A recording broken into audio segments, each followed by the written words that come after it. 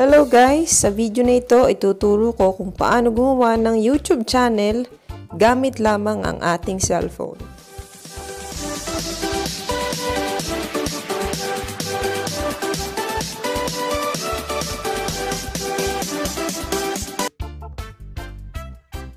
Game na tayo. Una natin gagawin, gumawa tayo ng Google or Gmail account. Then, hanapin natin yung settings natin sa cellphone natin. Ayan, press natin yan. Okay. And then, makikita natin to. Scroll down natin. Hanapin ulit natin yung accounts and sync. Ayan. Press ulit. And, punta tayo dun sa add account. Ayan. Press natin yan. Pagkatapos, makikita natin to sa Google naman tayo. Press nyo yung Google. Okay. And then, checking info. Ayan. So, dito tayo sa create account. Ayan, nilakihan ko kasi nasa baba siya. Papipiliin kung for myself or to manage your business. So, sa akin, for myself na lang yung pipiliin ko. Then, next tayo. So, yan.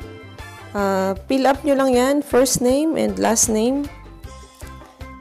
Pwede din naman yung YouTube channel, pangalan ng YouTube channel na ang ilagay nyo. Sa akin, yung sa pangalan na lang ng anak ko kasi meron na nga ako. So, yan. Pag okay na, next lang tayo. Then, basic information. Enter your birthday and gender. Pili tayo dyan. And then, after ng birthday, syempre yung gender daw. Press nyo lang yung gender. Then, lalabas female, male, rather not to say costume. Ayan, pili kayo dyan. After that, next tayo.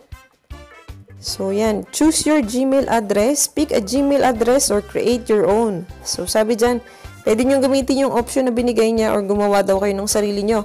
At make sure na matatandaan nyo kasi yan na yung gagamitin nating Gmail address sa YouTube channel natin. Ayan, create strong password. Yan, with mix of letters, numbers, and symbols. So, yan. Dapat nyong matandaan, huwag kalimutan. Importante yan. Then, ito yung lalabas. Add phone number. So, scroll natin pababa. Makikita nyo yan. Skip or yes, I mean. Sa akin na hindi ko na lang ilalagay. Pag yes, I mean, yan. Ipipill up nyo yung number nyo. Then, click na natin yan. So, yan. Yan na daw yung ating Gmail address.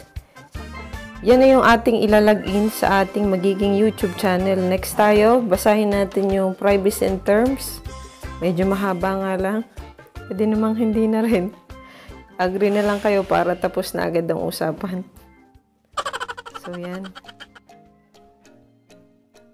Checking info. Maghintay na lang muli. Then, so, yan. You're all done. Nothing in primary. Ibig sabihin, mayroon na tayong Gmail address na magagamit natin sa pag-sign in sa ating YouTube. So, click muna natin yung Gmail natin. Check natin. Okay.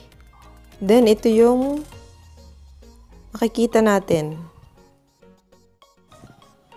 At i-press natin yung bilog na yon sa taas. Ayan. Click. At ito yung makikita nyo. Press nyo yung manage your Google account.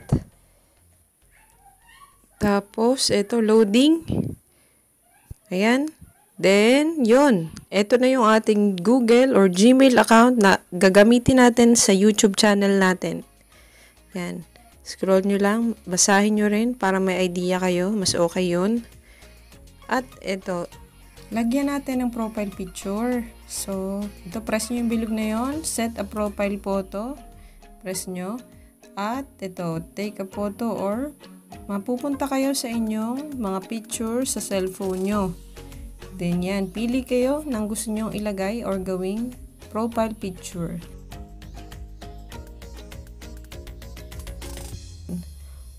At ito, sending profile photo na raw. Then yun, meron na kayong profile picture sa inyong Google account. So, okay na. Meron na tayong Google account. Then, next, punta na tayo sa YouTube. Press nyo yung YouTube. At yun, ito yung makikita natin. Pagkatapos, scroll nyo ng konti, makikita nyo din yung inyong profile picture na ginawa kanina. At i-press nyo yon. Yan. Then, mapupunta tayo sa ating account. I-press nyo yung your channel. Yan, makikita nyo yan. Basahin nyo, create your channel account. Yan. Press natin yon. So, yan. Ito na po yung ating YouTube channel. Nakagawa na tayo ng YouTube channel gamit lamang ang ating cellphone. So, yun naman, mag-upload tayo ng videos sa ating channel. At ito, i-press nyo lamang itong camera sa taas. Ayan. So, pagkatapos mapupunta kayo dyan, pwedeng record or mag-live kayo or yung mga videos na ready nyo na sa cellphone ninyo. Pili kayo dyan. Ayan. So, pipili ako. Ito napili ko. I-press ko yan.